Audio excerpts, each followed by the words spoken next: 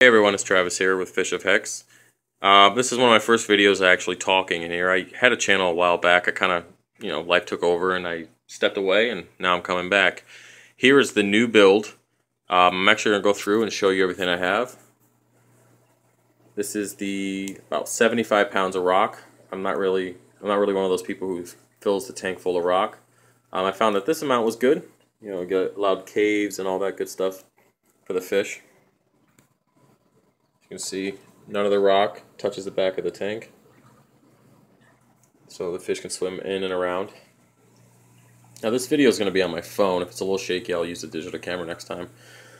So, starting off, I have the overflow box, 120 or 1,200 gallons an hour. It actually is low profile on the inside, and it's bigger in the back. Allows the quarter-inch pipes to go down the sump. The Jabo wave maker. Okay. Now let's go down to the sump here. Now it's a 55-gallon sump. I have dual refugium lights. As you can see here, it allows me to get a good spread on the Chaeto and the Caulerpa. The VRS reactor with GFO and carbon. A biopellet reactor. Currently, I only have 200 milliliters of biopellets. It's still in the breaking in phase, so I will test the nitrates here in about a week, and then if I need to, I'll add more. Jabo dosing pump, just the regular additives. And then I have this custom manifold, which allows me to power those two devices.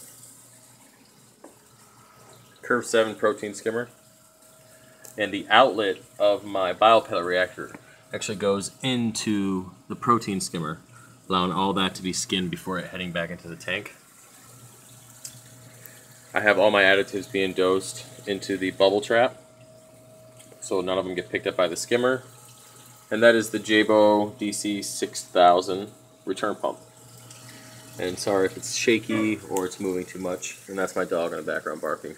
These are custom made filter socks that I made out of felt.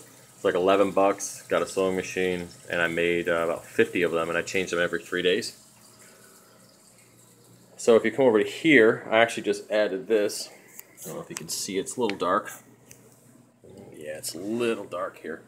It's actually a manifold. I have a refrigerator that sits here, and everything will be, all my dosing, my food, phytoplankton, all that will actually be dosed into here and head back into the tank. So that actually splits off of the manifold and goes back over.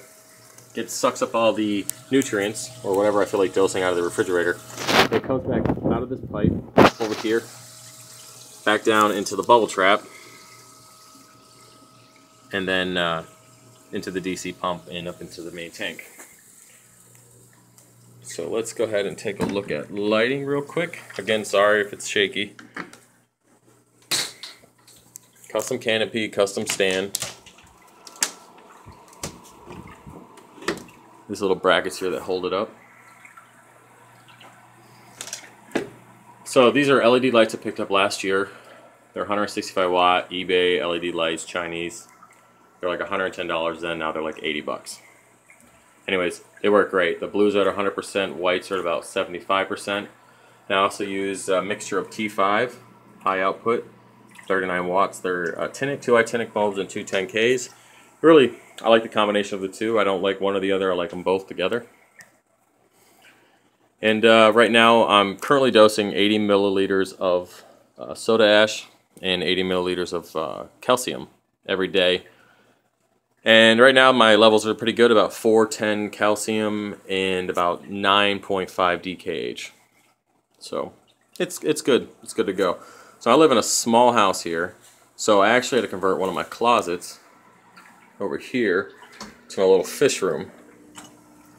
So you see I got my filter socks, screen for when I LCD screen when I go ahead and add in my parameters, storage.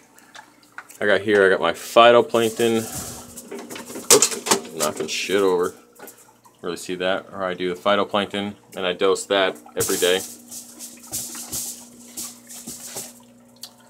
All my fish junk, if you want to call it that, things I need.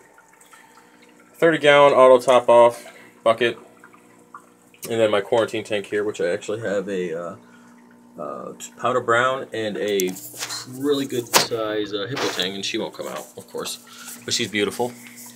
And right now they're in hyposalinity, and they'll be in there for about another 6 weeks. But other than that, good to go. Have no fish deaths so far. And hyposalinity, once you see ick, is the only way that I've gone so far. It works out great. Anyways, that's the fish room, or fish closet. Alrighty.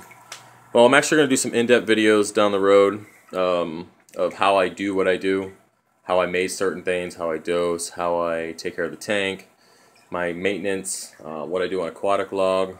I'll go through fish, coral, fragging, all that good stuff. So if you want to see anything, go ahead and send me a message, and I'll be more than happy to make that video. If you have any questions, just go ahead and ask. Thanks. Bye.